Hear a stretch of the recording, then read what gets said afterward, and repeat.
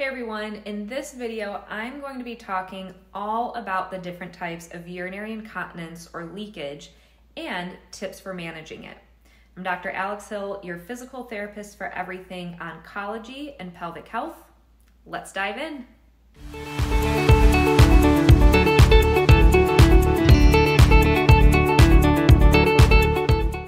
First, let's start with the definition of urinary incontinence. So this is the involuntary loss of urine. It could be a drop of urine that escapes or your whole bladder lets loose. Again, even if it's just a drop or two, that is still considered leakage if you didn't mean for it to happen.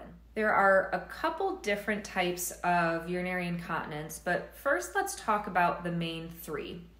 First up is stress incontinence. This is leakage on effort or physical exertion. Examples include leaking with coughing, laughing, sneezing, jumping, running, or other physical activities.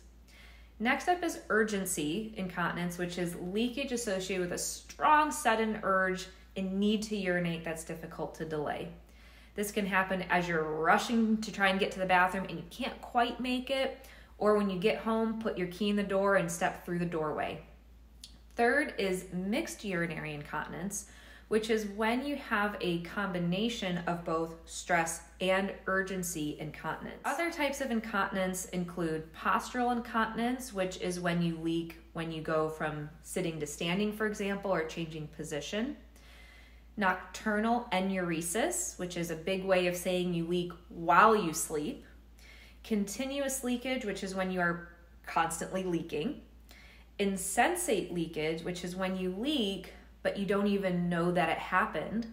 And finally, coital incontinence, which is leakage during sexual activity. Now let's talk about what you can actually do about them. So I'm going to be focusing on stress incontinence and urgency incontinence today. So make sure to subscribe to my channel for future videos on managing the other types of leakage. Stress incontinence is often due to weak pelvic floor muscles, uncoordinated pelvic floor muscles, lack of support for the urethra and the bladder, but they could also be from tight or overactive pelvic floor muscles. So don't assume that you need to do a bunch of Kegel exercises or pelvic floor contractions, because that may not even be the cause for your stress incontinence. One thing you can try is contract your pelvic floor or do a Kegel as you exert yourself. So for example, if you feel a cough coming on, you should contract your pelvic floor as you cough. That way the contraction will help to support the urethra and bladder, give more pressure and closure to decrease or even stop leakage.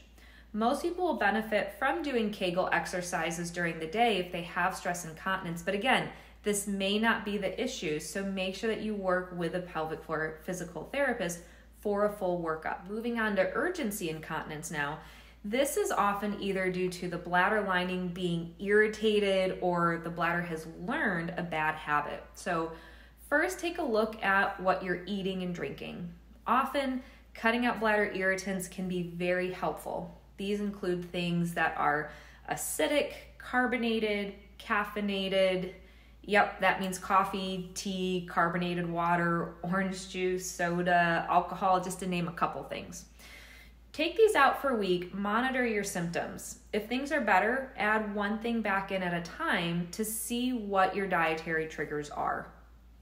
Beyond cutting out bladder irritants, you can try what's called the urgency drill.